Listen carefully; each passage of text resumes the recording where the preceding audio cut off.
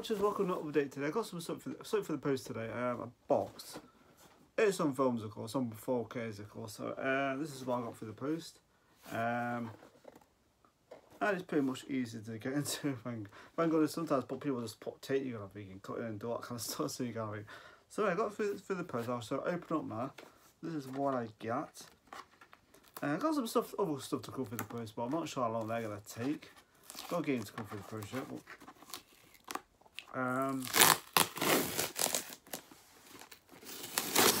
like I said, I wanted to get these for all of them separate, all the films.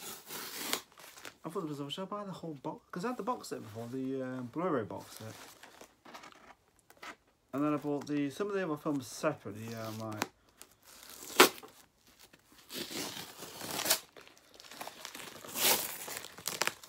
I wasn't too hard that.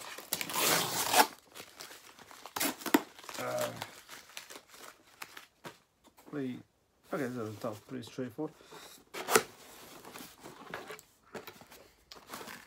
Okay, so awesome. Yeah, they look pretty much genuine 4K. So which one is it? Great. So this is what I got for the booth. These are the foreign 4Ks, but they're separate and the genuine 4Ks. Yeah, 4 and 5. So okay, this is what I got for the booth. Fast and the Furious 4 on 4K. Now, for some reason you can't get this on 4K, the UK version. For some reason, I have no idea. It's number 4. 4K and Blu-ray, awesome. Actually, the funny thing is that's the UK. That is really strange. I kind of work that way. So it's got the UK, you know, whatever. So, but it's definitely genuine 4Ks and Blu-ray. So yeah.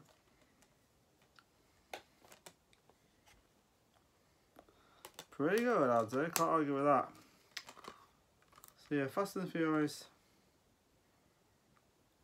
films. That's the first one on 4K. I can't read the back 'cause it's like foreign, but it comes with the same special features like the making of everything. I'm guessing trailers, audio commentaries, and behind the scenes, whatever. So, but it's all English and it's got English language. And actually, the funny thing is these ones are like slimmer compared to the UK ones. Actually, Fast and Furious 10, was it 10? 10 was actually quite a slim case. That came with just the Blu-ray, the 4K in itself. But all the special features were on the 4K, so usually right. Certain 4Ks, you get the Blu-ray, all the special features are actually on the Blu-ray, and not the 4K, which is whatever. So yeah, Fast and Furious 4, on 4K, of course. That's when they did the first one. Paul Walker and Vin Diesel. And the second one, Paul Walker and Vin Diesel wasn't in the second one. And the Tokyo Drift. And then they returned into this one. So it's a return to this film. So but this one was actually pretty good. I like this one. So Fast and Furious 4 on 4K. And of course, I got Fast and Furious 5 on 4K. Awesome. You see. 5, awesome. So yeah, the special features usually are English anyway.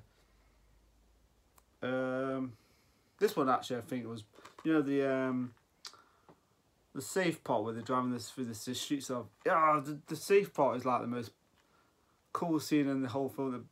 It has to be the best scene in the whole film. And the safe part, they're driving through the streets and it's just crashing. It's just crazy. But yeah, this one was a really good film. I like this one. And of course, I've got to check the 4K and the Blu-ray, and it's Blu-ray and 4K again. Looks pretty good. I can't argue with that. That's pretty good. That's pretty good. That. These films are good though. They are fun. I know they're making another one. I heard they're going to go back to the whole street racing stuff. So yeah, that'd be kind of cool. Yeah, street racing. Because the films have got a bit crazy, haven't they? But I've still enjoyed them though. But I would have to say the later ones weren't as good as the ones. I think my favourite one. I'm trying to think. The fifth one. to be honest, I've enjoyed every film. But each one always brings something, but sometimes you gotta go, that's a bit over the top, that was, but you know, that's, no, it's fun, but whatever. So, released by, of course, Universal. Of course, you've got Paul Walker, Vin Diesel, and Dwayne Johnson on the cover there. You know, it's something, they've never been in a first scene together since. They was in the scene together in the 5th one. Maybe the 6th one, but then later on you could tell they weren't actually in the scene together. Especially the 8th one where, yeah, the 8th one, they weren't in the scene together. They never actually talked and stuff, if you notice. But it's like, I'd love to see behind the scenes of that movie, like actually, you know, it would have been interesting to watch. It would be quite funny. Vin Diesel, I like doing. I like Vin Diesel.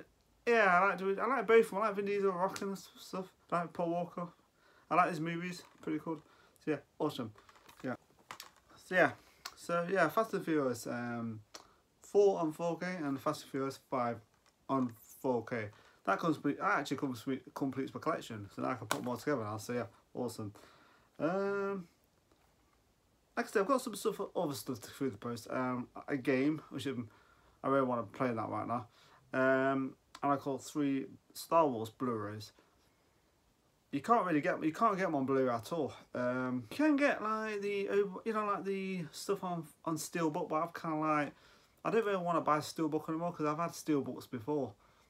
I think the problem with Steelbooks, they can get damaged to it. You know, like you gotta make sure. You know, but I just kind of prefer just the normal Blu-rays or 4Ks or whatever. So yeah. So anyway, so before I go off, let's go to my channel. Have a nice day, have a nice week. Enjoy my videos. Thank you for watching. Hopefully I can do an update sometime soon. So thank you for watching, and subscribe to my channel. Thank you very much.